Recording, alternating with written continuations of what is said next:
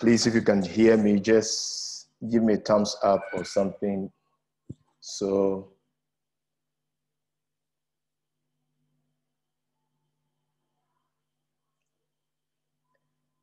can you hear me, please? Okay, let me do something. Yes. Okay, yes, Abraham, good to have you. Good morning, my brother. Oh, good evening there. Okay, it's morning. It's morning on this side. Good. But it's evening for you, right? No, it's morning here. It's Oh, it's morning there. yeah, it's a little past 9, 17 past 9. Oh, okay. Good. So I want to welcome everybody this morning. We still have people joining, but we're going to start this meeting. We had some little technical challenges this morning, but good, we are here, and we're going to just have this done in a manner that God wants it. So I want to welcome you, Eric. You're welcome. Henry, you are welcome. John, you're welcome. Lucy, Michael Smith out of SA, you're welcome. Nancy, you're welcome. Nanita out of Philippines. I think it's about 5 or something p.m. in the Philippines. Ruth, Sophia, Wisdom, and Ahuma Kwame. God bless you all. So this morning we want to set sail, and we just want to get into this. Now, there are going to be 2 sessions, as usual, as we've had in the previous meetings. And Abraham is speaking out of today. Abraham is speaking out of not his usual base, but he's in DC, and it's past 5 this morning in DC. It's wonderful to have Abraham this morning. So what I'm going to just simply do is to just tell you a bit about Abraham, and then I'm going to turn it over to him. Now, he's a very dear friend, and I have 2 profiles for him. So sometimes I don't know which of the profiles to read. So I'm going to read his official profile. You don't need to read anything, brother. Yes. 2 profiles because I wrote one for him myself. I put stuff together, but both of those profiles reflect who he is, and it speaks basically to the bottom line, the very core of him as a person, the grace of God, the embodiment of the call of God upon his life. And so let me just tell you a bit about Abraham. Abraham John is an internationally known author and conference speaker. His calling is to preach the gospel of the kingdom in every nation and to equip the body of Christ to disciple nations by administering God's kingdom on the earth. He has been to over 50 countries, including Ghana, ministering in churches and conferences, and has authored more than 20 books. We could be talking about 23, 25 books currently on the subject of the kingdom of God. Rediscovering the lost kingdom, rediscovering God's timing for your life, the power and the authority of the church, the gospel of the kingdom, and kingdom secrets to restoring nations back to God. Including books also like Ekklesia, including books like Seeking, Entering, and Manifesting the Kingdom, and all. He has a very strong apostolic calling upon his life and governmental calling upon his life to bring back God's original order and design. His passion is to see the body of Christ united, and through the church manifest, and the true church manifest on the earth. The Holy Spirit has given him the key to crack the purpose code. And one of the unique anointings upon his life is to help people identify their individual calling and gifts and release them to fulfill their destiny. His teaching and practical training help the body of Christ restore and disciple nations. He has been a guest on several TV shows, including Praise the Lord on TBN and other local channels. He hosts a program on Christian Television Network. His Facebook live shows reaches thousands of people every month. He and his family live in Denver, Colorado. So let me just bring in a little bit of something I wrote on him. I call him Abe. He's a dear friend. He's a dear brother. From the very time we met, I mean, it was explosive joy, explosive relationship that we began to walk in. And Abraham could literally just give me something and said, "You can have this. You are my brother." And it's just amazing. It's just amazing. So Abraham is one of the clearest voices in terms of the call of, the kingdom message, the kingdom of God on the earth today. Abraham, I turn this over to you. The mic is yours, and let's set sail. Thank you. Thank you, my brother Mark, for such a kind and generous introduction. Wow, what do I say now? Thank you. I thank God for you, for connecting us for such a time as this, for God's kingdom assignment on the earth. And you and your wife, Gilda, my goodness, were such a wonderful host for me, arranged all the things within a short period of time when I had a layover, 24 hours layover in Ghana. And that was one of my fulfillment of my dream, to visit Ghana. I've been praying. I knew a couple of people from there, but nothing worked out. But God has his way of doing things. So I really appreciate you and hold you dear to my heart and your family, and thank God for your spirit of pioneering into what God has for the country of Ghana and beyond. So thank you for inviting me to be part of this great kingdom advanced conversation.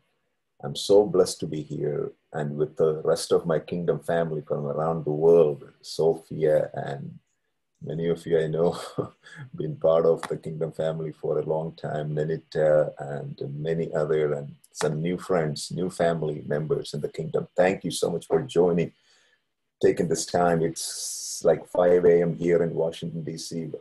I'm part of a conference here ministering, which will start in another 2 hours. So it's exciting. This is exciting moments. There's great stirring in my heart, in my spirit about this kingdom conversation. Thank you, Mark, for putting this together to bless people, to empower, to equip, give them a glimpse of what God is doing right now and what is about to manifest on the earth in the near future.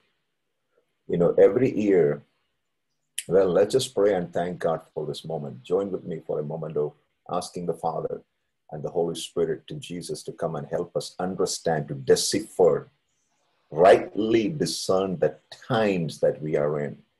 Heavenly Father, we thank you for this moment in time that you brought us, all of us together from different parts, countries around the world, Father, to listen to your heart, listen to your heartbeat.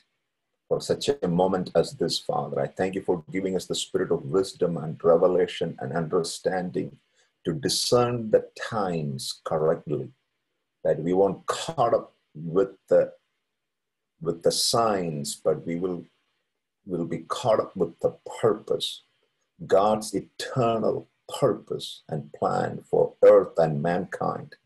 Holy Spirit, we invite you to come and bear witness in our hearts for our King and his kingdom. Lord Jesus, you are the teacher that we want to listen from you, because you hold the keys of our life and the kingdom that you've given to us and the keys that you've given to us. And we give you glory, honor, majesty, dominion, power, and strength belongs to you both now and forever. Thank you. In Jesus Christ's holy name we pray. Amen and amen. See, every year I ask the Holy Spirit to give me a word for the new year. So for 2020, nobody knew what was going to happen. You know, everybody was talking about 2020 vision and the Jewish year, and this is going to happen, that's going to happen.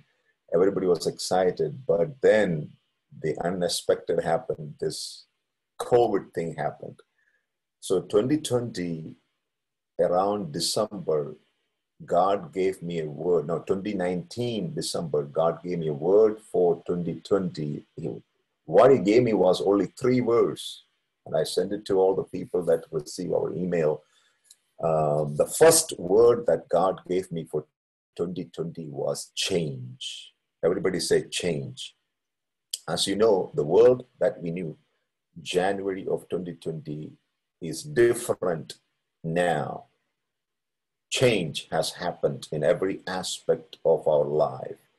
Nations are shaken. Governments are going through shaking. Economy is shaken.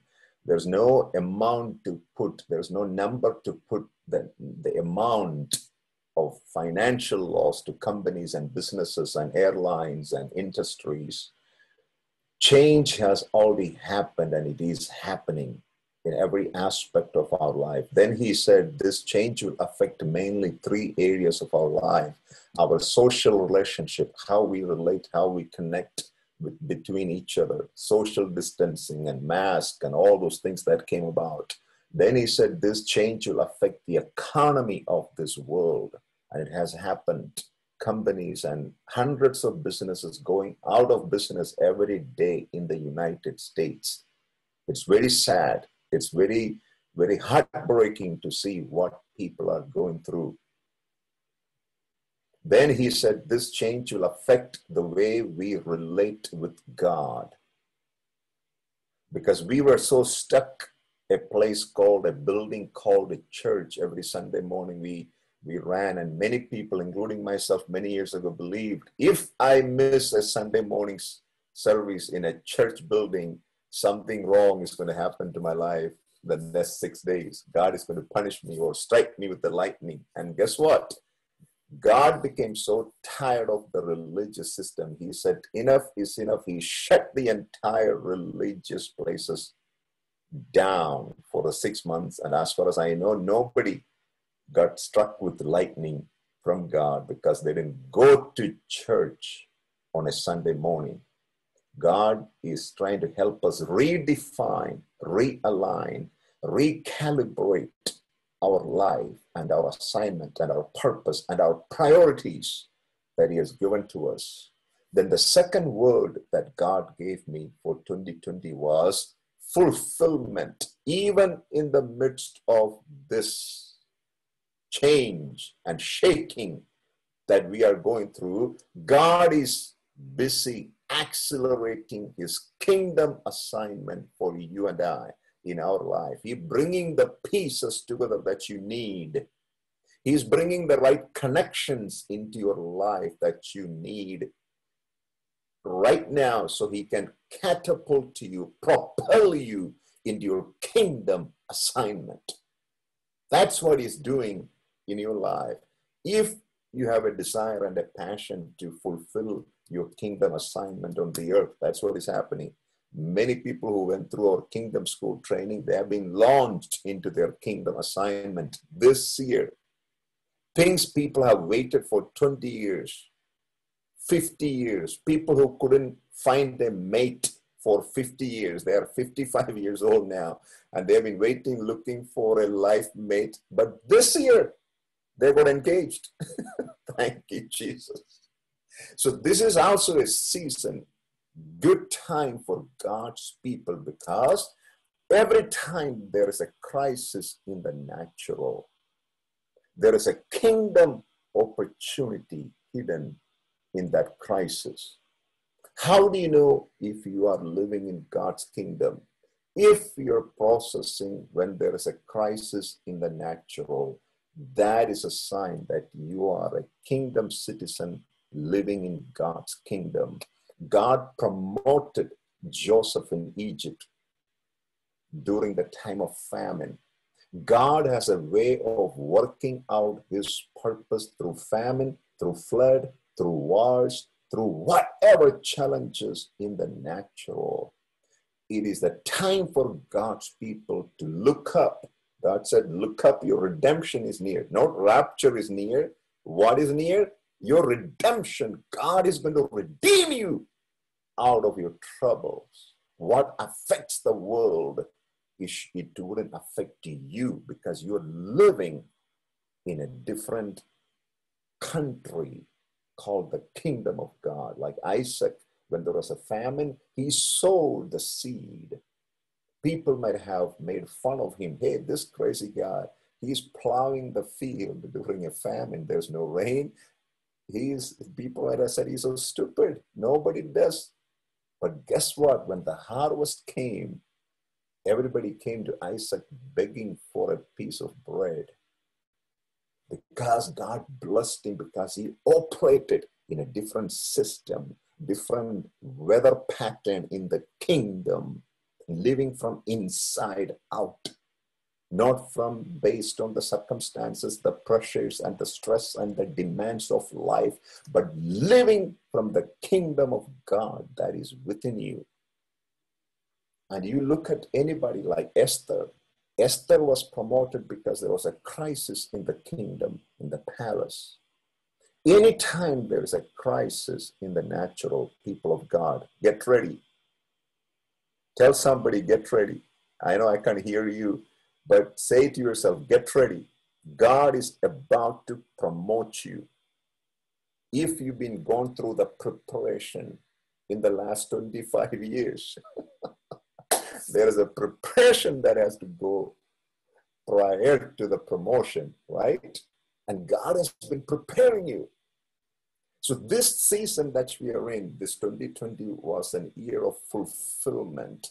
Things that happened in my life, in this ministry, I can't express my gratitude enough to God and to thank him. We reached more people during this pandemic, this lockdown, than any other years in my life or the ministry that God has called me. We trained more people personally during this lockdown than any other years that I have been in ministry the last 25 years. We reached more countries without traveling. Can you believe that? God has enabled us to reach more nations during this pandemic without traveling, without ever catching a flight. This is my second trip since this pandemic happened in March within the United States. But God has been so faithful, my dear people of God. Just thank him for our life. Just thank him for what he's doing in our life. Then the third word that he gave me for 2020 was the word kingdom. He said there will be more people talking and preaching about the kingdom of God more than any other time in the history since the first century apostles left this planet. And it is happening. There's more people talking about the kingdom of God and the gospel of the kingdom than any other time that I've been alive. So I thank God. This is the most exciting time to be alive. And this is also the most decisive hour for this earth, this planet, and for your life. What you do now, what you decide to do in this season, I am prophesying over you. This is a word of the Lord for you. What you decide to do in this season is going to determine the next 25 years of your future. And if you don't do nothing right now, my Lord, my God, have mercy upon us. If you have not received a direction from the Lord, from the Holy Spirit, about your destiny, about your future, I need to pray for you. Or we need to pray for you. If you have not received a specific direction from the Holy Spirit regarding your future during this period that we are alive right now, brother, my sister, I strongly encourage you strongly encourage you. And guess what? I have something exciting to share with you. The Holy Spirit has given me a word for 2021. So I just shared about what happened in 2020. Usually he waits for until December to give me a word for 2021 or for the new year. But this year, unusually, he gave me a word for 2021 in the October of 2020 because he said it's already started. This shift that we are experiencing in the spirit, it has already began in October. What is the shift? This is the word that he gave me for 2021. Are you ready? And you're going to hear from other prophetic voices around the world in the days to come. 2021 is going to be an year of transition. And this transition will affect, or we have to be willing to make this transition in 4 major areas of our life. First, we are transitioning from religion into the kingdom of God, literally and really. Until now, people talked about the philosophy of the kingdom. And I know my good friend, my brother, Apostle Anderson, my goodness, there's nobody can explain and express eloquently than Brother Anderson. I think you all heard and blessed by him. He said in one of those meetings that I was part of, he said, just because we add the word kingdom into whatever we have been doing, we won't become people of God's kingdom. That is not kingdom. Just because we add the word kingdom to all the church activities we have been doing for the last 500 years, we won't become people of God's kingdom, my dear people of God. Don't be deceived. Don't be deceived just by adding God, the word kingdom, to every religious thing we have been doing. It is time to root out the religious cancer that has infected and destroying our lives and our nations for a long time. So the first transition that needs to happen in our life, beginning 2021, beginning actually now, it has started in October of 2020, transitioning from religion into the kingdom. The second area, then I'm going to explain what each of this means in this conference that we are part of. The second transition that needs to happen is we have to transition from church to Ekklesia. And I'm going to explain all those. What does that mean? Why we have to transition from church to function as an Ekklesia? Because the word church has nothing to do with the word Ekklesia in Greek that Jesus or the original text talks about. The third transition that needs to happen in our life, we have to transition from old covenant rituals into new covenant realities. That is the third transition that we need to take if we are going to flow in the kingdom assignment he has for us beginning this year. Then the fourth transition that needs to happen in our life is we need to transition from doing or looking for an employment into walking in our kingdom assignment. Amen?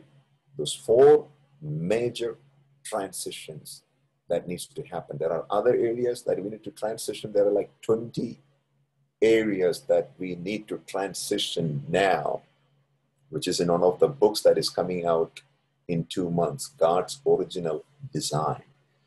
But for this time, for this conference, we are going to focus on those 4 areas, transitioning from religion into the kingdom of God. When mankind lost God's kingdom with the fall of Adam, the devil came up with a substitute called religion. Religion was never God's plan for mankind.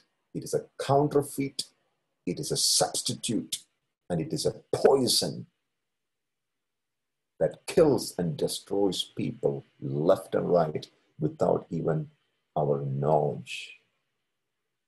And what are the dangers of religion?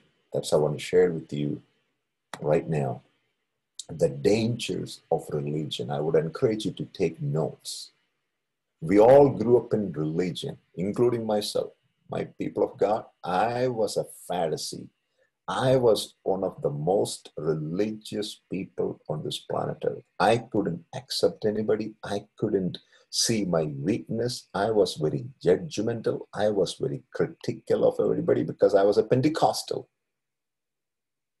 So I felt the superiority, spiritual superiority. You know, I speak in tongues. I'm a Pentecostal, and I have a family tradition of all this Pentecostalism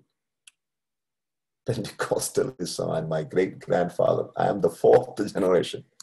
So I had something to boast about my religious background. Oh my goodness, I was so depressed. I didn't know my purpose. I didn't know my calling. I was just waiting to escape this planet Earth because everybody told me, Abraham, rapture is coming. Get ready. You're going to fly away. Oh, glory. You have nothing on the earth. This earth belongs to the devil. The world belongs to the devil. Every wealth and riches, everything belongs to the devil and the bad people, the wicked people. You have this white dress, this white shirt, and this white pants. You wear those and clap your hands, and everything will be okay. My God, my Lord, that was a deception. And I didn't know it. You know, the wonderful thing about deception, when you're deceived, you won't know it. That's why it is called a deception. Only when God removes the blinders from our eyes, then we see it and we say, oh my goodness, I can't believe that I've been doing this nonsense for this many long years. So what are the dangers of religion? Here is a picture, and religion makes out of us something that we were never meant to be. We were not created for religion. We were created for kingdom, to establish, to build God's kingdom. The picture that you see, there's an airplane. Somebody took it and converted into his living apartment. That airplane was designed and was manufactured for one purpose, to fly. That is the purpose of aircraft, which is to fly. If an aircraft is not flying, it is not fulfilling its purpose. If you take an aircraft and made it into living quarters, it is the greatest injustice you can do to that aircraft. And that's what religion does to an individual. Religion will take a person who were created in the image and likeness of God. We were created to function like God on the earth. Humans are the visible manifestation of the invisible God. Nobody has seen God personally. But if you want to see God, there is a visible manifestation that he put on this planet Earth called humans, human beings, because we are created in the very image and likeness of God. When you look in the mirror, my dear friends, my brother, sister, do you know what you're looking at? You are looking at the image and likeness of God. Do you know why we study or should study about God? With the more you know God, it helps us to discover who we are. That's what theology is supposed to be doing for people, especially who goes to Bible schools and seminaries. Like I did. I spent 5 years in seminary. And there was not a single subject about the kingdom of God in the 5 years of the training that I was in the seminaries. So We are created to function. We are a copy of God's character, nature, creativity, and qualities in our spirit man. When we say image, it doesn't look like our physical body. In our spirit man, we have the same qualities that God has. Whatever God does, we can do in a smaller scale. He creates, we can also create from the materials that God has created. He imagines, we imagine, we can think, He thinks, we can love, God is love. We can forgive, God forgives. Whatever that character that God has deposited in a minutest form in every individual. You and I were created to reflect, represent God on this planet Earth. But religion will take us and make us something out of us that we were never meant to be. You know, there was a time that I clapped my hand so hard and I broke the skin because I thought I was trying to make God happy. I was a Pentecostal. I used to be a Pentecostal. Remember what I said? I used to be. Who am I now? I'm a kingdom citizen, a son and a child of the living God. That's my identity. So whatever religion put on you, I struck that off in Jesus Christ's holy name. Let transformation come to you right now as you're listening to this voice in Jesus Christ's holy name. The second thing that religion does to people, religion removes us from the place we are created to be and put us in a cage or a box. The picture that you see is of a shark. If you take a shark, when God created and put in the ocean, it can grow to, there are different kinds of sharks and different sizes of sharks, up to 50 feet. I just saw a news a couple of weeks ago, they spotted a shark that is like 3,500 pounds heavy. That's huge. And if you take that shark and put it in a glass container that we call aquarium or whatever it is, you know, that shark will never grow beyond the size of that container. Even though it has the potential, even though it has the inherent nature to grow beyond it, but it limits its expression of everything it was created to express. That's what religion does to us. Religion removes us from the place. We were created to live in God's kingdom. We were supposed to be kingdom builders. We are kingdom builders by design. Whatever a human being does from morning, from the time he wakes up till he goes to bed, do you know what we do? We are kingdom builders.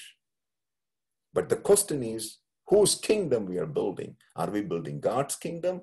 Are we building our own little kingdoms?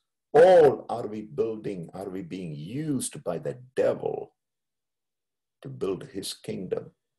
Religion removes us from the place we were supposed to be. As long as a creature or a thing is in the place where God created it to be, it will never lack anything in their life. It will find everything. I want to tell you a secret. Do you want to know the secret to find the resources to fulfill your purpose and your kingdom assignment? Be at the place where God put you by design. Everything God created has a purpose and a place and a function built in to fulfill that purpose. For that shark, as long as it remains in the ocean, in the water where God created and put it, that shark will never lack anything. His food, whatever it needs, is in the place. That's why when God mentions about what he creates, he said the fish of the sea or fish of the water. Fish were created to be in the water, not in a container artificially created by mankind, but in the natural habitat. Every creature that God created, everything God created, there is a natural habitat for that creature. And as long as that creature remains in the place where God put it, everything that need for its fulfillment, it will be found in that place. That's why when God says about the birds, he says the birds of the air. Look at the birds of the air. Why? Because God put them in the air. As long as that bird flies in the air, it will find its food. They don't have to reap, they don't have to sow, they don't have to have a refrigerator or a fridge for tomorrow's saving for next week. As long as that bird remains in the air, it will have everything it needs. So does the list of creatures and places and the resources God has attached. When God created mankind, this mankind also needed a specific place. That's why the Lord God came down and planted the garden. God didn't just leave Adam stranded on the earth, trying to figure out, go to school, trying to find a job to make a living. No, everything Adam needed to fulfill his purpose, his assignment, was found in the garden. That is the power of kingdom purpose. Write that down. The power of kingdom purpose. What is the power of kingdom purpose? Everything God has created belongs to a specific place. As long as that creature or that thing remains in their assigned place, they will find everything they need to fulfill its purpose. Oh, that is so powerful. But mankind lost our natural habitat. This earth as a planet, it's not our natural habitat. God came down and planted a garden. What was the Garden of Eden? Are you ready? Hope you're taking notes. Garden of Eden is the visible manifestation of the invisible kingdom of God. Just like humans are the visible manifestation of an invisible God. What was the Garden of Eden? Is the visible manifestation of the invisible kingdom of God. Means the earthly version of God's kingdom. If you look at the garden, if you study the Garden of Eden, you will understand it was a kingdom, because the word God used, or the Bible uses, when it says the Lord God came down and planted, that word planted in Hebrew, it actually means establish. He was not digging ground and putting some seed there. He came with a blueprint from heaven. God does everything according to a pattern. Oh, I want you to write this down. God is a God of purpose, patterns, principles, and plans. Are you writing down, please? God is what? God is a God of purpose, patterns, principles, and plans. Once you understand God's purpose, his pattern, his principles, and his ways, do you know what happens? You know him.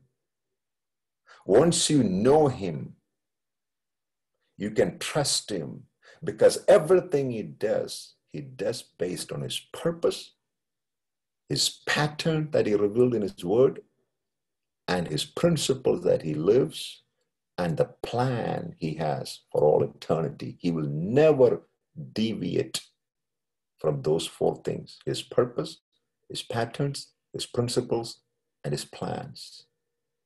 So this garden that God put this mankind was not just a garden with the trees and plants and butterflies and birds flying around chirping, nick, nick, nick, nick. every morning, you know. It was much more than that. It was the visible manifestation of God's kingdom on the earth. There are 3 times in the history of the earth with mankind, God's kingdom literally manifested on the earth, which is God's original idea, which is God's original intent for man. The first time God's kingdom manifested visibly on the earth was in the Garden of Eden. God's will was done in Eden as it is in heaven. There is no sickness in heaven. There was no sickness in the garden. There's no death in heaven. There was no death in the garden. I mean physical death. The death that God said that man would die when they disobey, that was the death of sonship. So when man lost kingdom, God, the devil, not God, the devil brought a counterfeit called religion. When man lost sonship, the devil brought a substitute called leadership. People began to go after leadership because they lost the concept of sonship in God's kingdom. People didn't know how to relate. The moment Adam disobeyed God, he lost the ability to relate with God as his father, because the Bible says in Luke chapter 3 verse 38, Adam was the son of God. And that is the first thing he restores to anybody who believes in Jesus. According to John chapter 1 verse 12, anybody who believes in Jesus and receive him, God gave them the right to become. You have to become a child, a son of God. That word child or a son in the Greek is teknon, means a child, not a matured son. Oh, Holy Spirit of God, this is so powerful, people. I am blessed. I am blown away what the Holy Spirit is giving me. That's so you are hungry. I hope you're blessed. I hope you are receiving what the Spirit of God is imparting into your spirit man. You need this impartation into your spirit man. So open your heart and spirit to receive what he's saying, because you need this for your journey that is ahead of you. Amen. Holy Spirit is saying you need this for the journey. You need this food, this meal that you're having right now for the journey that God has ahead of you. The next thing religion does to us, religion limits our potential. What you see in the picture is a sapling of a tree behind a glass door and somebody's house. And that's the same tree that you see above. If it is planted in the right place, if it is planted in the right environment, that tree has the potential, that plant that has the potential to become that huge, humongous tree that you see on the top picture. Religion limits potential. Religion will put us in a box and make us do the same thing for 50 years, 60 years. And we just think we are doing God some favor because we go to a thing called church every Sunday morning, sing 3 songs and 2 slow songs, and hear a sermon. And we thought, oh, my religious duty is over for today. And tomorrow onwards, the next 6 days, I'm going to work to survive, to do a job for my living. How sad, how pathetic is that when God sent us to this planet for a kingdom assignment and we have no clue about it. We have no clue about why God sent us to this planet Earth for. People have no clue. I had no clue about the potential that God has deposited into my spirit man. I never thought I could write not a book, but a page. Forget about book, just a page. If you have told me, Abraham, you are going to write a page, 20 years ago, I would have laughed because I would be the least qualified person to write anything about God's kingdom. But the Spirit of God comes upon you. It is not by might, it's not by power, but by His Spirit, says the Lord. He has put His Spirit upon you to do something naturally you couldn't do. That is the purpose of anointing. That is the power of God working through you. God gave us His Holy Spirit not to make us feel good about, not to tickle our side, so we can laugh and roll and have an emotional frenzy. That is not the purpose of the anointing.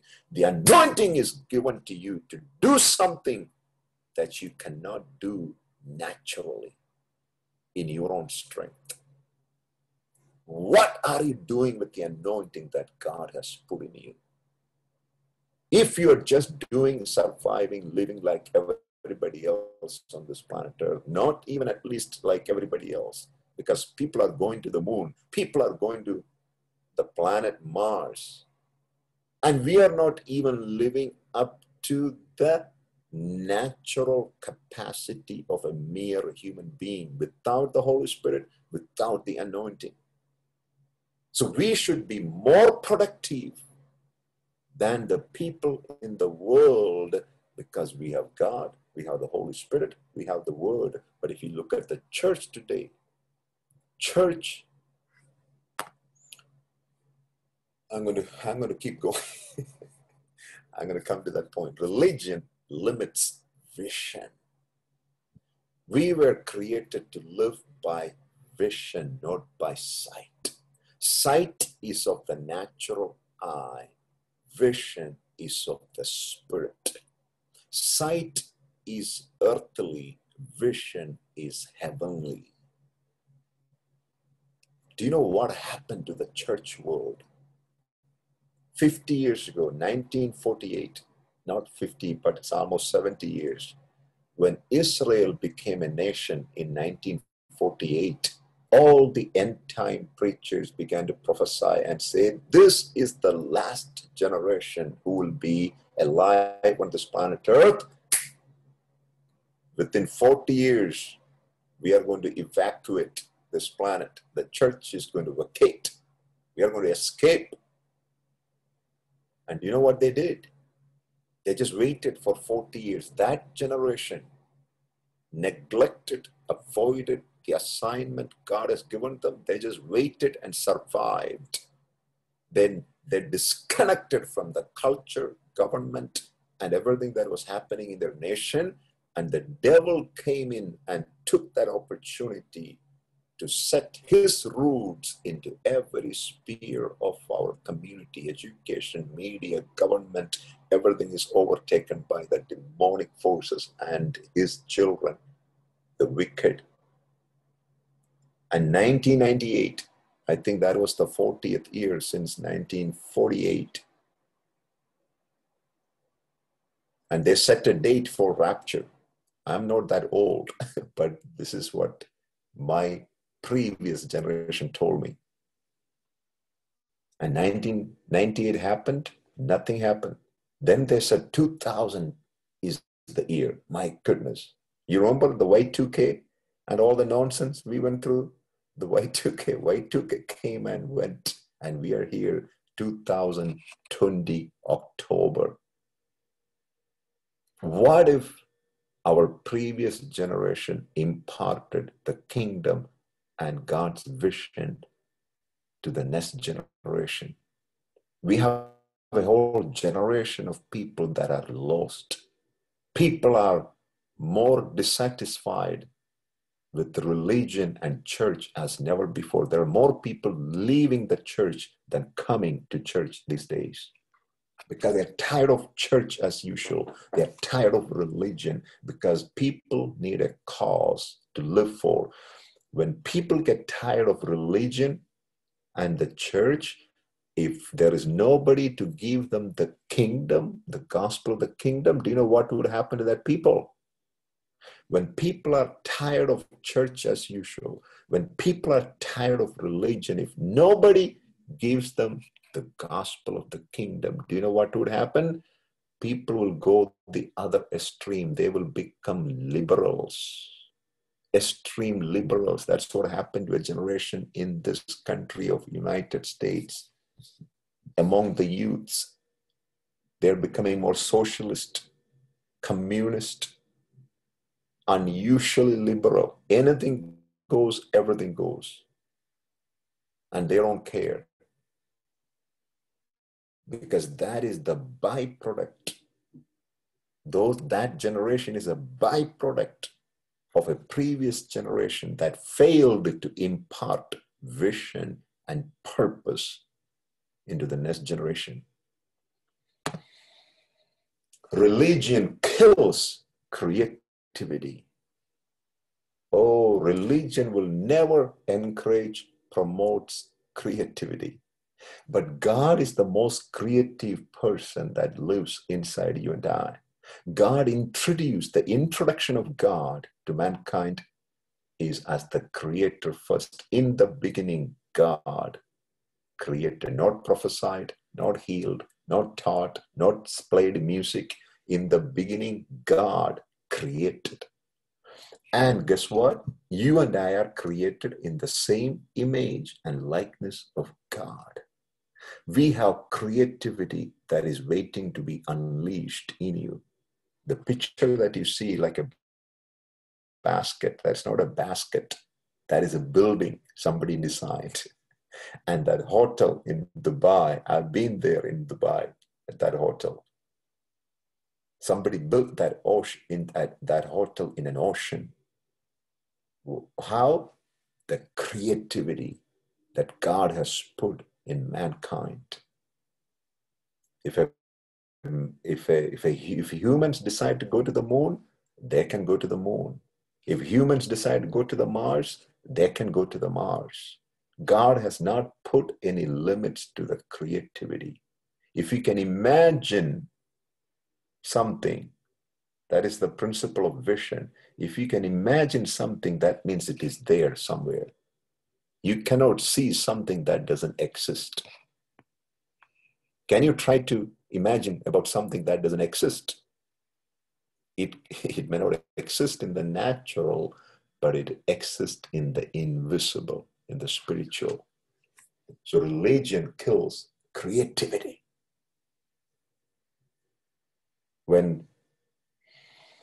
Oh, Holy Spirit of God, religion makes us unproductive.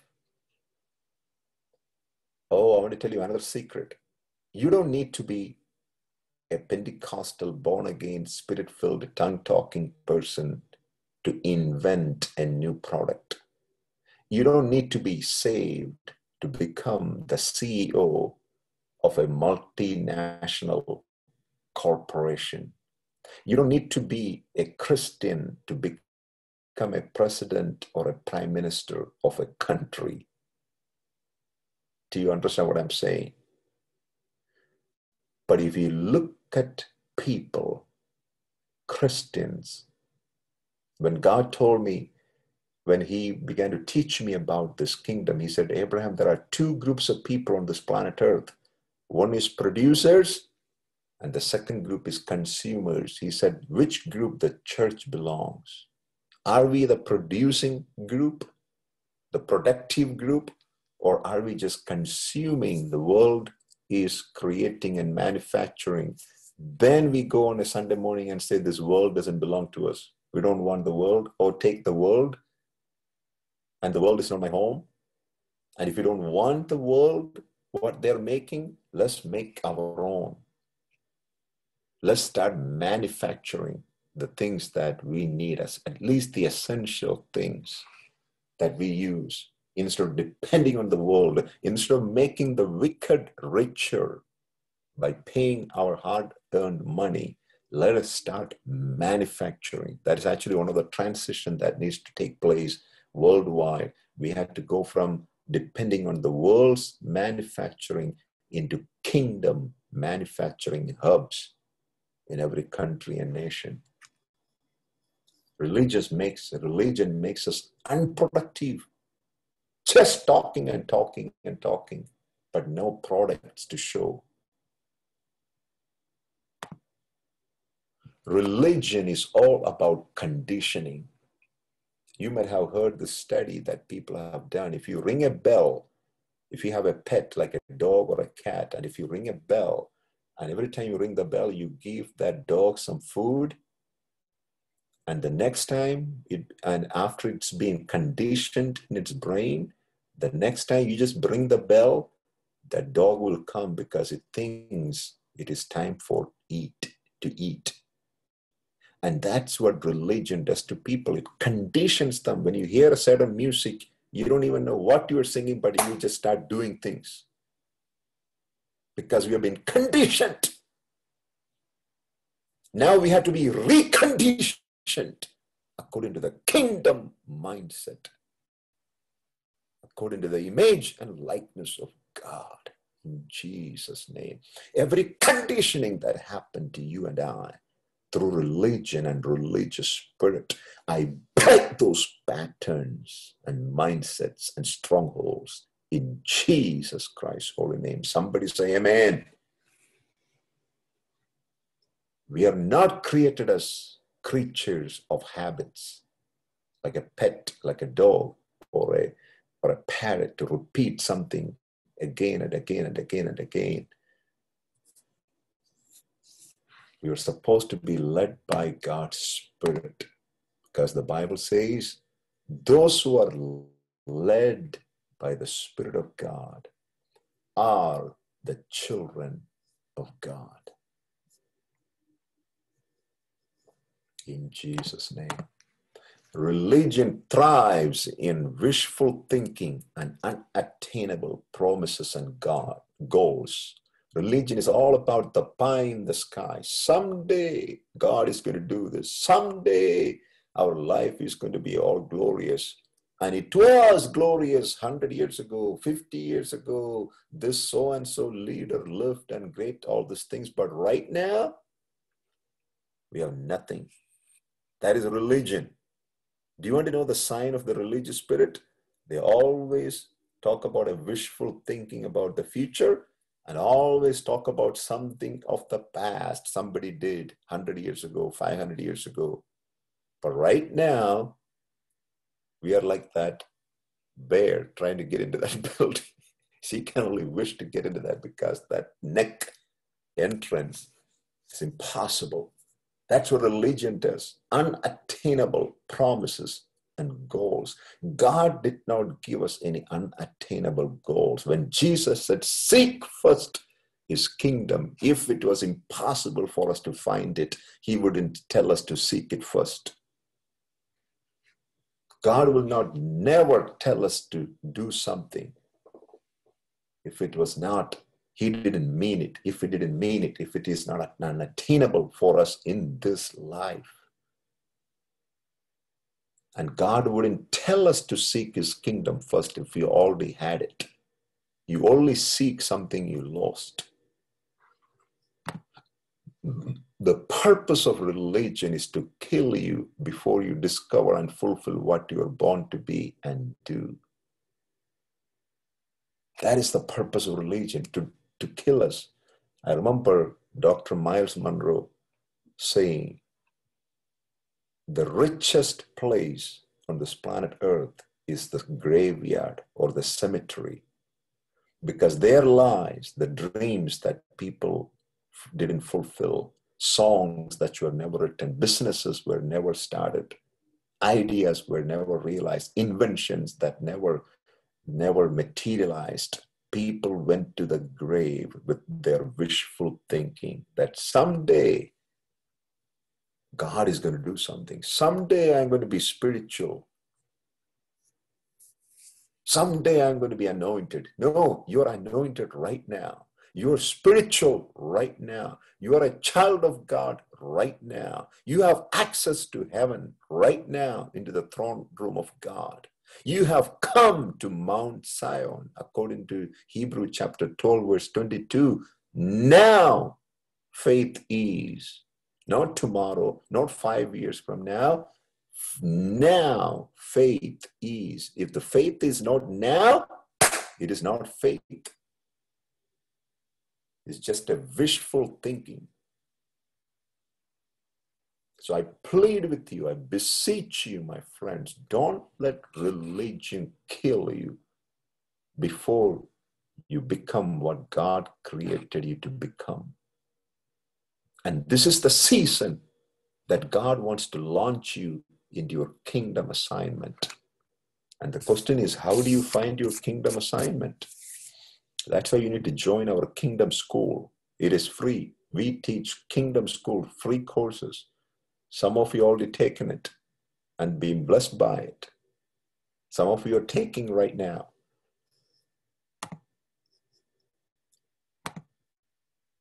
Religion will take an individual that is created in the image and likeness of God and make a puppet out of that individual. Make us a puppet. Keep doing what? Do you know what the definition of religion? Keep doing the same thing and expect a different result.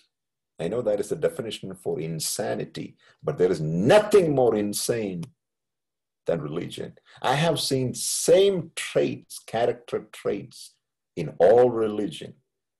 All religion is what? Repetition of some rituals or some mantras. Same thing, whether it is Hinduism, Catholics, or the church that we call it. We don't have written stuff, but it's been programmed, conditioned into our brain. We just know what's going to happen when we go to church, right? Every Sunday morning, you know what's going to happen next. After the music, you know what's going to happen. After that, you know what's going to happen.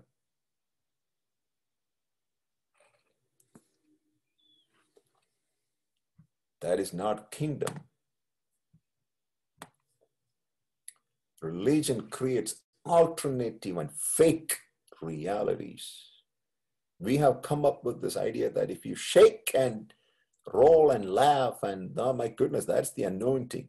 That person is so spiritual. That is not spiritual. That is a fake reality or an emotional frenzy.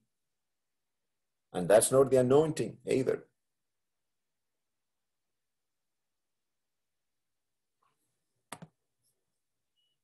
Oh, this is so powerful. This is my favorite in all these things. Religion. Oh, I was this. This is my testimony, people of God. I'm not blaming anybody. This was Abraham John 20 years ago. Religion will deceive you and cause you to serve the devil and his kingdom, and then convince you saying you're serving God. Oh my Lord, my God, that devil is a liar. What does religion do to us? It will deceive us and cause us and use us to build his kingdom, the devil's kingdom, and then convince us saying, oh, you're serving God, you're so spiritual. Remember the Pharisees in Jesus' days? What were they thinking inside them? Just think. What were a Pharisee thinking? Because they thought they were the closest people to God. They were the most holy. We keep all the laws of Moses. My goodness. And we are serving God Almighty, the God of Abraham, Isaac, and Jacob. That's what they were thinking.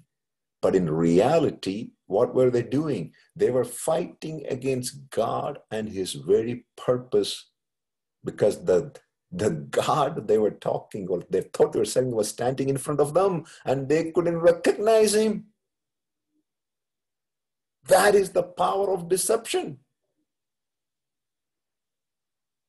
We will think that we are serving God, but we fight against God and his very purpose. That is the deception of religion. God created you and I to establish his kingdom on the earth. And do you know what we have been trying? We are trying to take everybody out of this planet. And we are waiting to disappear from here. So are we helping God and his purpose, or are we fighting against it?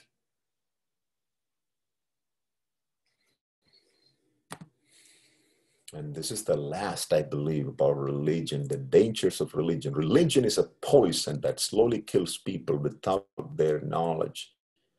You might have heard the phrase, the frog in a kettle. If you want to kill a frog, don't throw him into the hot water, it will jump. But if you put it in a normal room temperature water and start heating it up, that frog will sit there like he's having a fun day, fun time, you know. Look at that.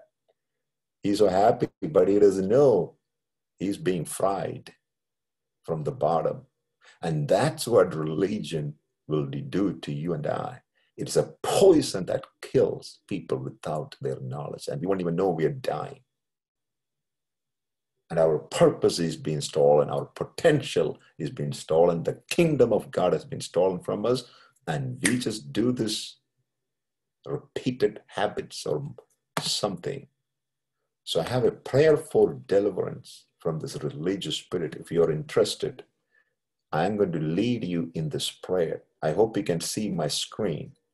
This is the prayer for deliverance from the religious spirit. Are you ready? If you pray and if you mean it in your heart, God is going to do something powerful in your life today. Something is going to be broken off of your life. Something supernatural is going to happen in your spirit man today in Jesus' name. So I'm going to lead you in this prayer, okay? You repeat this after me. I will read it portion, part by part. Please repeat it after me. Ready? Bittersweet ang feeling ni Cassini. Lalo pas bukas ni Papa. Kaya ang puro. You don't need to just listen. Your own.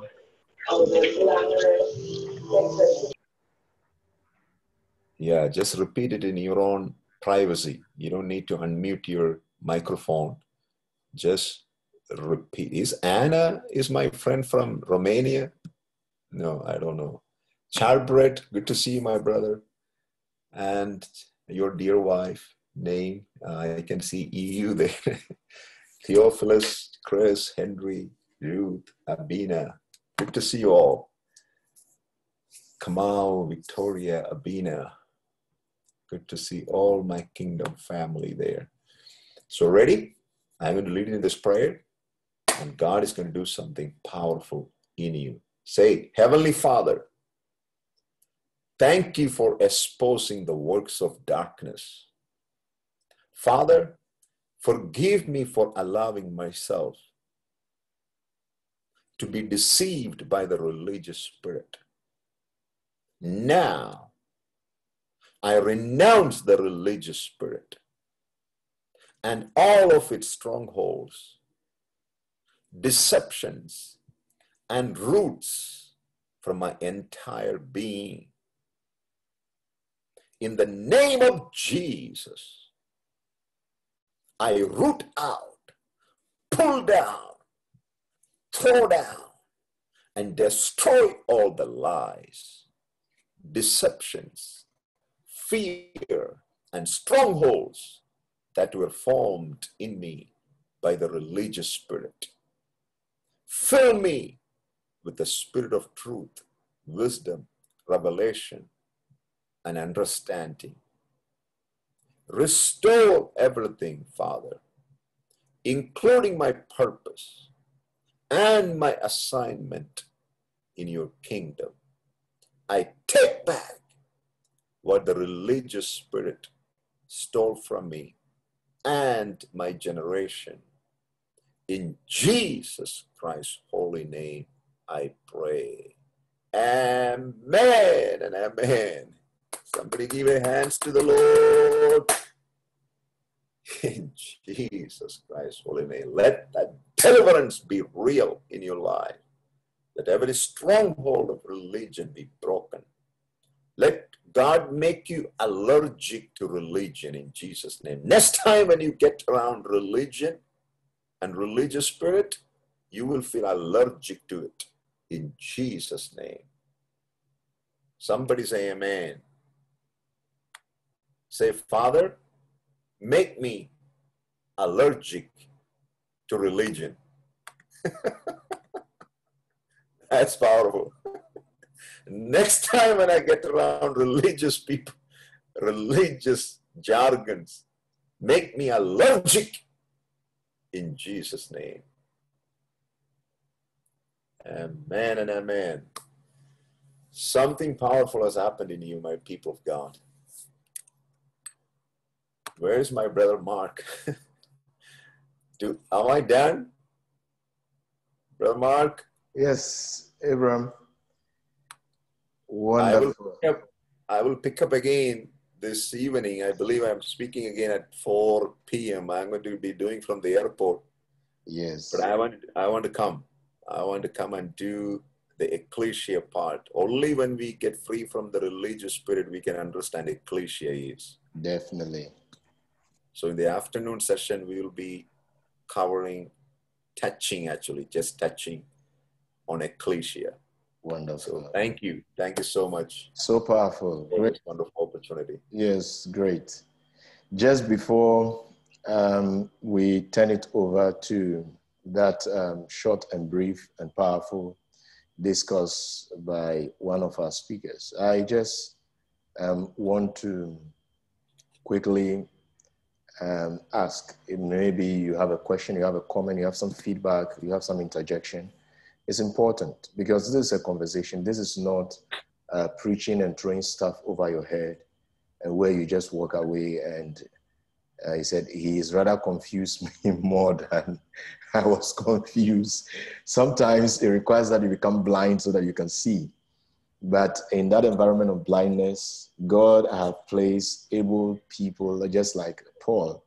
God positioned able men around Paul in order to lead him out of that blindness and lay hand on him and pray for him. And one of the things that we will also do today, after the second talk, is to pray strongly for anybody with any condition or connected to you, any ailment, any disease, any burden. I just feel so strongly that certain patterns ought to be broken.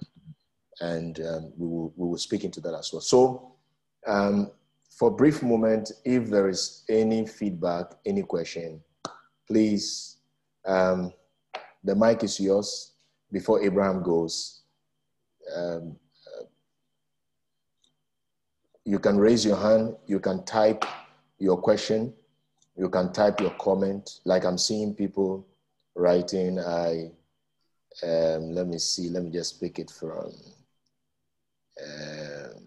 yes, somebody wrote, Victoria says, Father, make me allergic to religion in Jesus' name. Yes, you must become allergic. Sophia says, so powerful. Thank you, Apostle Abraham. Bless the name of our King. And Nenita, thank you, Apostle Abraham. Ruth from Ghana, Ruth says, God bless you, Abraham John. Thank you. And Tio, I think this is Tio from Ghana, says, thank you, God bless you. Good, good, good. So any question, any feedback, please. Hi everyone, can you hear me? Yes, Michael. Okay, how are you? Good. I'm good.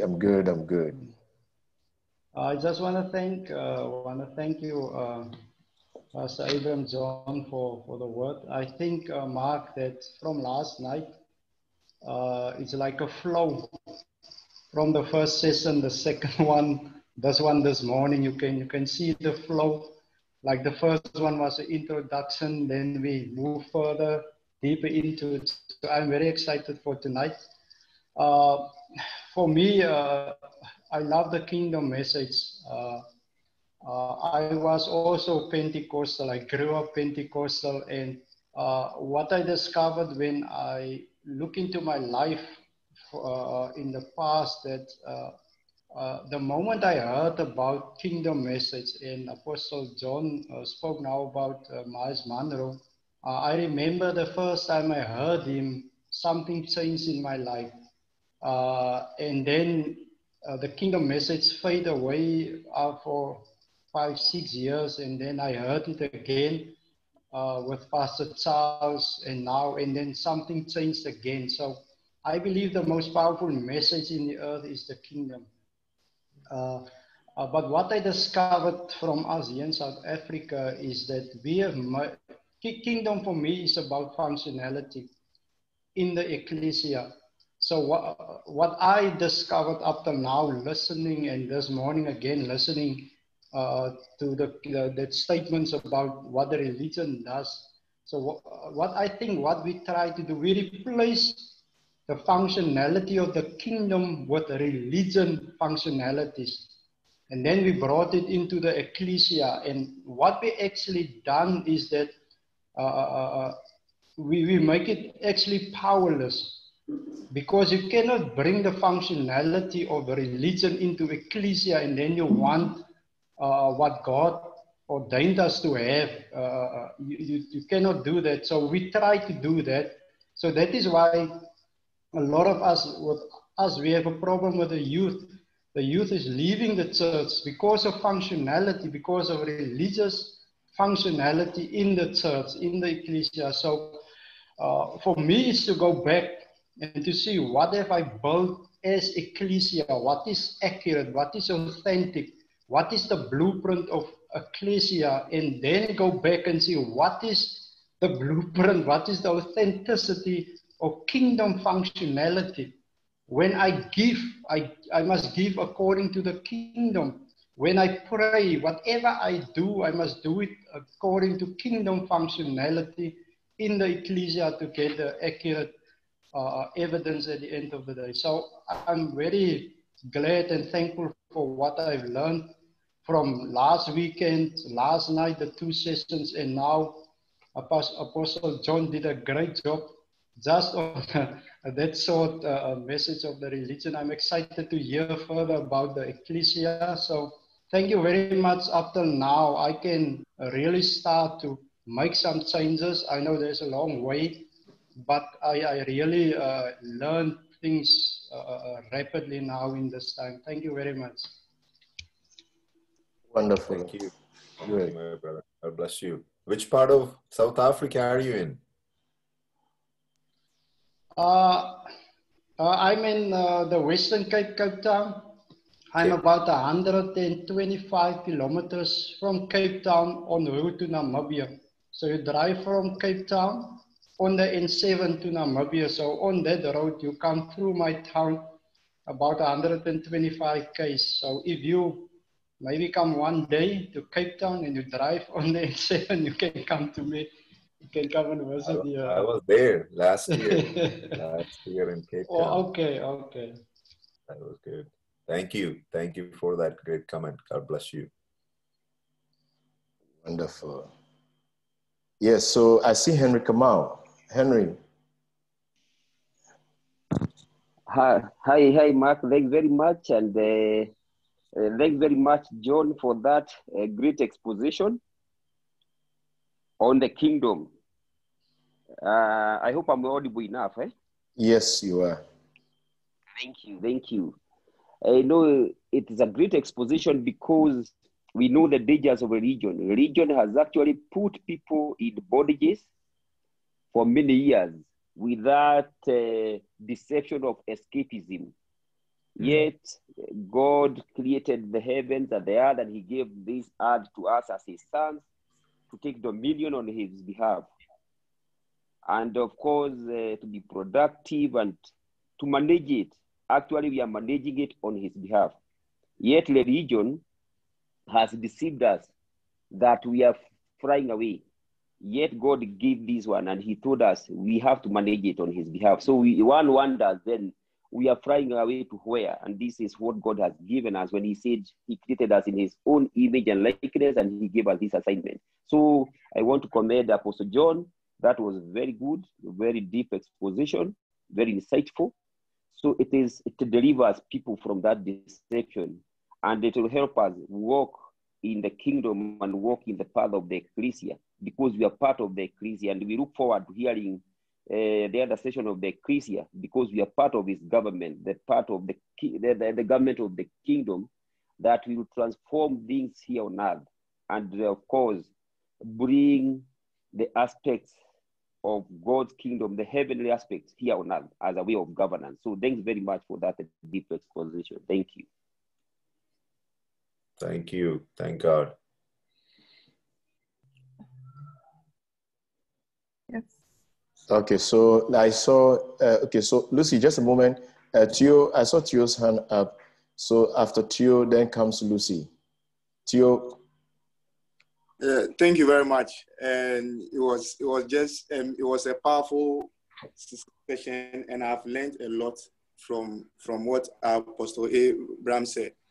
I think mine is more of a question, or yes, of a question. The thing is, if maybe, for instance, you find yourself in a place where maybe you've identified that maybe the religion setting over there is a bit high, maybe can you advise on maybe some of the things maybe you can do to gradually maybe not only you but try to help as many people as possible? Maybe I know you'll be praying and you'll be doing some other things, but are there other suggestions that you could suggest to help make it more effective for people to also maybe identify and come to this understanding that you have provided us today? Because I feel it's a great teaching,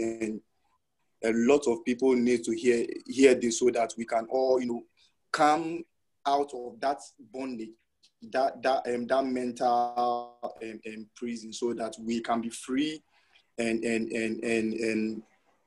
fulfill our full potential here on earth. So maybe any suggestion that might help to address that. I don't know whether the question is clear. The suggestion is constantly hearing the kingdom message. When Jesus selected his disciples for 3 years, he trained them on the subject of the kingdom. He never mentioned anything about church or ecclesia until he made sure they understood what his kingdom is all about. For our case, for my case, I never heard a message on the kingdom. I heard everything about the church and rapture and flying away, like some of you are saying. Everything about the church meeting programs, outreach, evangelism, church planting, and all those things. That's not what Jesus taught and preached. He taught about the kingdom for 3.5 years. And then just before he went to Jerusalem to die on the cross, that's when he introduced the Ekklesia. So the disciples, when they look at the Ekklesia, they looked at it from a kingdom perspective.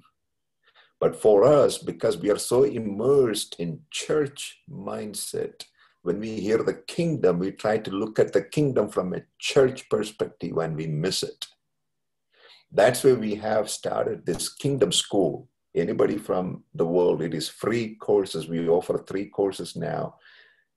You constantly hear the word and the message of the kingdom until there's a shift in people's mindset. In our mindset, actually, it takes time. It took Jesus 3.5 years with the disciples. He didn't just lay hands on them and said, be the apostle, the best apostles that the world has ever seen. No, Jesus had to walk them through a process to take them from the old covenant rituals into the kingdom reality and the functionality, like my brother Michael, I think, was saying about the functionality. It took him 3.5 years. Even after the 3.5 years, they didn't get it fully until the Holy Spirit came on the day of Pentecost. That's when things clicked in their spirit, man, and said, now we see at least a glimpse of what Jesus has been trying to communicate with us for the last 3.5 years. So what we can do to people is sharing about the kingdom from a kingdom perspective, and also reading books on the kingdom. There are so many wonderful books available right now training, equipping people to make that transition from religion into the kingdom. And it's not an easy process. Even though I was preaching under the anointing of the Holy Spirit, it was so easy for me. Let me tell you, transitioning from religion into the kingdom is not an easy process. It is a death to life. It's like going through the eye of the needle, like a camel going through the eye of a needle. Everything will fight against it in us, people around us, our sometimes our own family members that we'll have to distance from for the sake of the kingdom. Like anybody who walked in their kingdom assignment.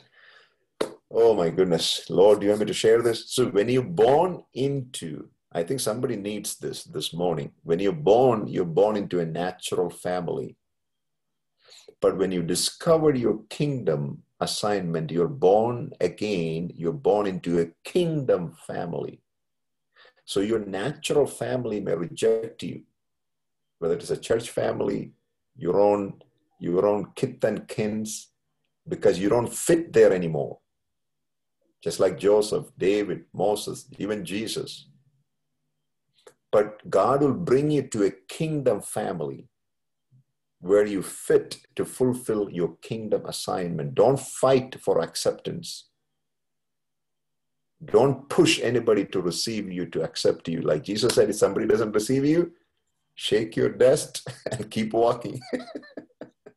Because I have seen in my life, when the natural kith and kin don't receive the revelation and the calling of an individual, they go fighting with them for acceptance. Please don't do it. Leave them alone. And they will come around at the right time, like Joseph's brothers did. They will come to benefit from the blessing that God has given you. Until then, don't fight for acceptance. If they reject you, that is part of the process. Just to encourage you. Great. Let's see. I think Lucy. Lucy, are you there? Yes, I am. Wonderful. Yeah, I think, wow. What is really dawning on me is it's actually kind of painful when I've realized that religion messes with my identity, the identity that God has given. And when you spoke about thriving in wishful thinking and that unattainable promises, it's just dawned on me that there's so much that I've thought about. There's so many great things that I've thought about. It means it doesn't stop me from thinking really about great ideas or having great dreams, but it messes with my mentality and my thinking on me being able to achieve what I'm seeing. So in a way, it messes with creativity in a sense that it makes me see it, but accessing it, like that's just so painful for me. That's just the reality that is currently dawning on me. I can actually imagine it, but accessing that because of the misrepresented identity that has been messed with, and causing fear and causing some sort of smallness, even the way I see things and even the way I see what I can achieve. So that's really what I'm currently processing, even as I hear everything. Yeah, that's just what is on my heart that I wanted to share. Wonderful. Great. Let's see. Any more comments? If there is none, I want to say, Abe, thanks so much. It's wonderful. And anytime you hear the message of the kingdom, all of us may be very familiar with this. Okay, so I see my one and only Brother, just a moment. Anytime. Okay, so let me let you go. You go through, and then I make my comments. And Abraham. Good word, brother. Good, just solid word, brother. Just like when God called him out of the ticket, Abraham. I see somebody that I don't see there. I hear. Let me say that this is wonderful. This is really what I would define as the spirit of the age, in terms of the Holy Spirit causing people to begin to move towards their purpose, to move towards their destiny. And one of the reasons I feel that people don't get why we talk about a religious spirit, it is because of what it robs you, what it robs us from, what it robs the entire kingdom from experiencing. If God has set you on with an assignment upon your life, and that thing is not allowed to come to fruition, the completeness of the purposes of God that impact not just you, but those that are supposed to benefit from you become impacted too. And there's such an alignment.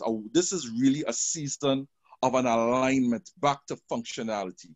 It's a season where the word of God is being released to create the productivity that the kingdom of God was designed to produce in the lives of the people and the environment to which it is called.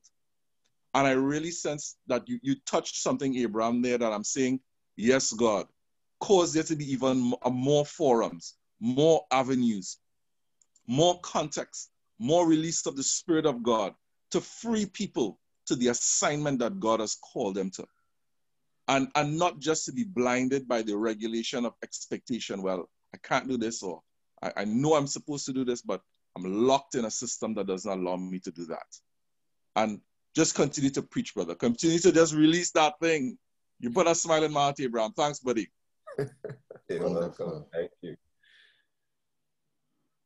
Okay. So I was just about saying that anytime, and all of us are familiar with this, we can relate to this. You know the difference between when you've drank, say, some juice or some fizzle drink, and you take in water. The difference is very, very clear. And that is how the message of the kingdom is. You would have been eating, some time back in Ghana, there's this thing called fast food, and there's still fast food anyway.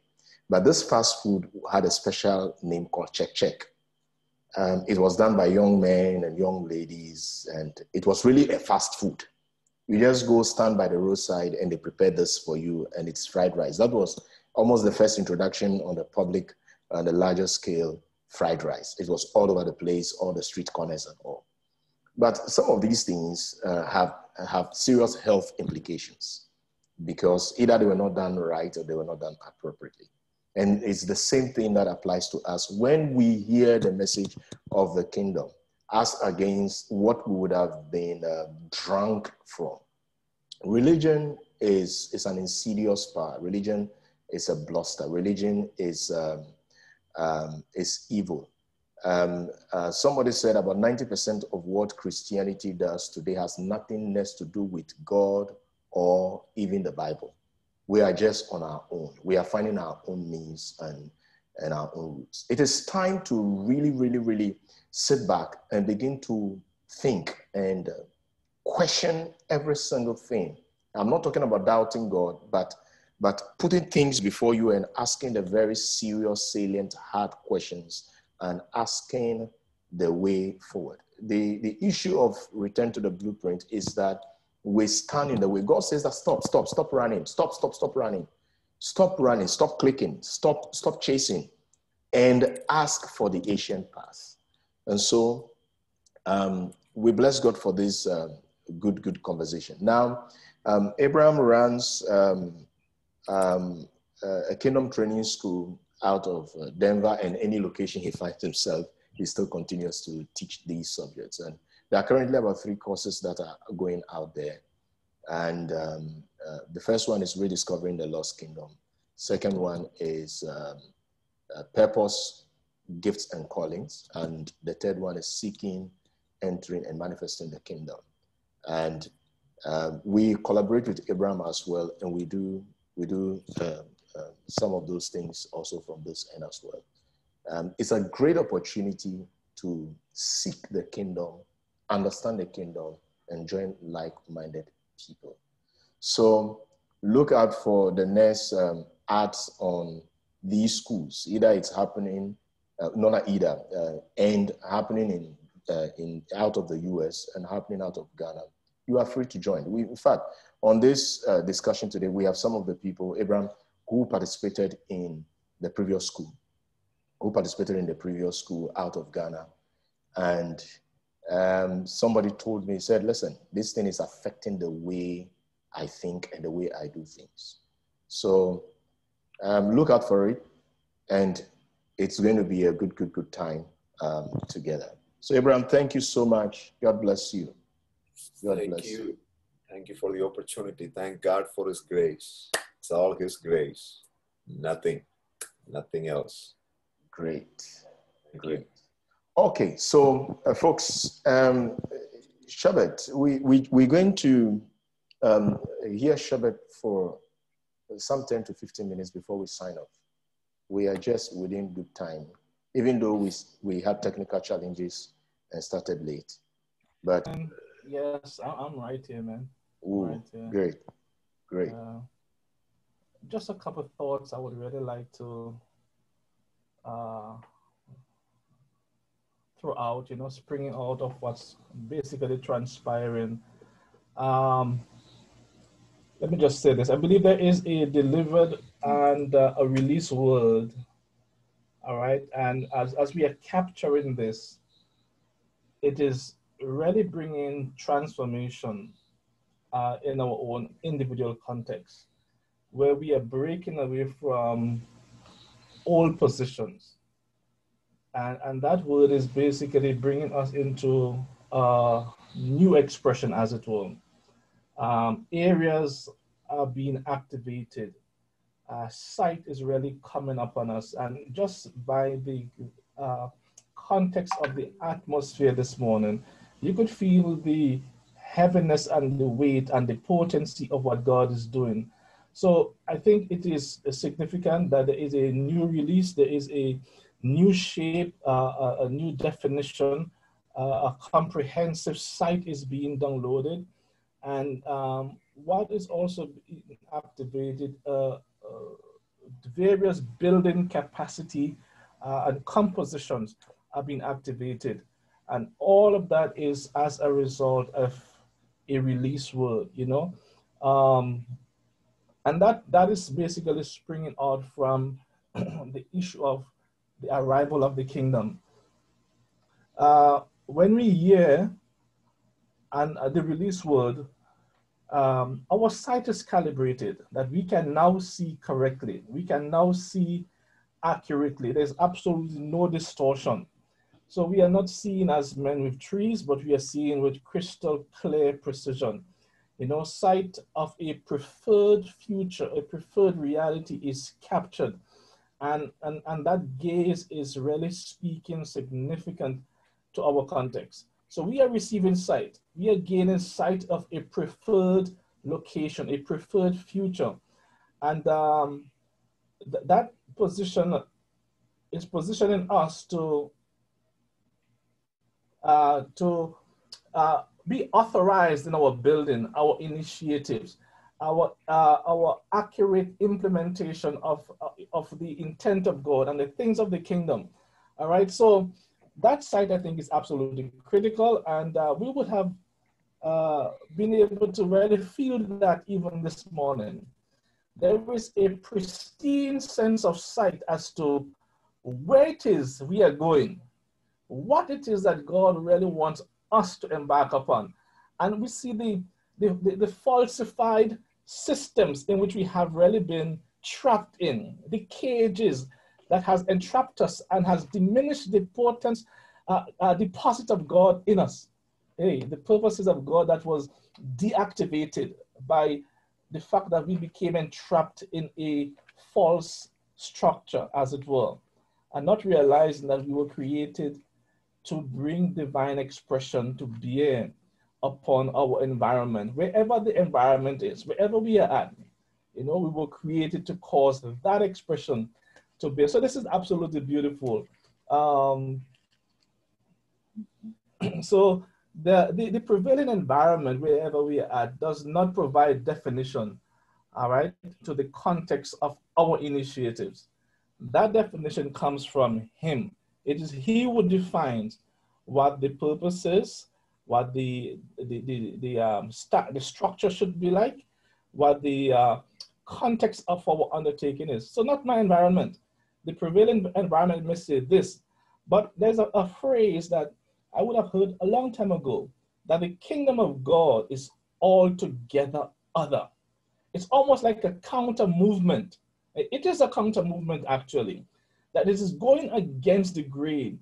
Imagine Noah building a boat on dry land where there is no rain. You're going against a prevailing environment. And that's what God is really activating in us. And the cleansing of the residue of corruption in us is of absolute significance. And folks, I think this is beautiful where we are at. We're at a very beautiful location. And I would just encourage us to look and capture sight, cling on, latch onto that thing. And may we experience a tsunami like we've never done before, a tsunami of invasion from the kingdom of God. So these are just some thoughts I want to throw out there so to keep us pondering and to continue to basically muse upon what we have heard. So back to you, Mark. Wonderful. Thank you. Thank you. Okay, so we, on this note, we want to just have some announcement from